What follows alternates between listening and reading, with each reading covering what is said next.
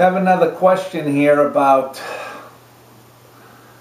practicing or going to the driving range and using the driver.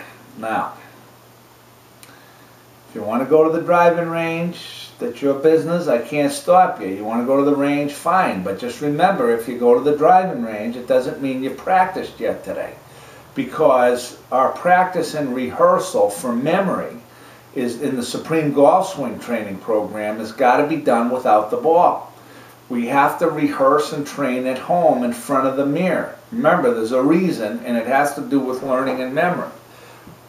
If we're not seeing what we're doing, then you got to be careful. Remember, if you do yoga or Tai Chi or something like that in those studios, they're all mirrors. And the reason is obvious. You have to be looking at what you're doing. That's the way you know you're making a mistake, or if you're doing it right.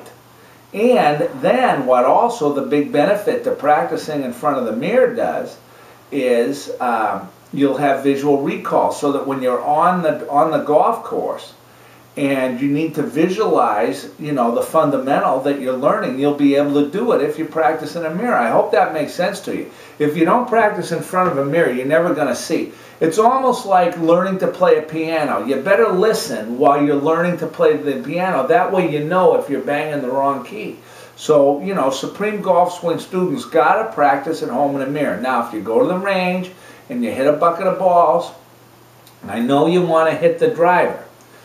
But here it comes. When you swing a pitching wedge, what do you never try to do when we're swinging a pitching wedge?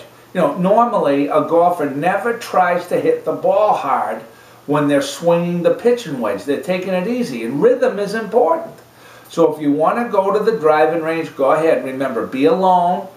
Don't want anybody around you. And also have your iPod or Walkman or something, and you're playing slow music. Some type of meditation music or Baroque music, slow rhythmic music. And, you know, a small bucket of balls. You should have about 20 balls is it. And you're going to hit about 19 of them, of the 20, with a pitching wedge or a 9-iron. That way you're not trying to kill it.